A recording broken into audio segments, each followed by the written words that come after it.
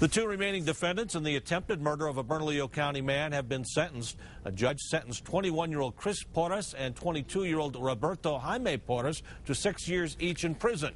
In August 2007, the two men were among a group that kidnapped, beat, and nearly killed the victim. The victim recounted in court how the defendants allowed a pit bull to attack him during the beating and then covered him in blue paint and stuffed him into the trunk of a car. The group then tried to set that car on fire. The victim escaped and got help from a nearby home. The other defendants previously pleaded guilty for their roles in the incident. They're already serving time in prison.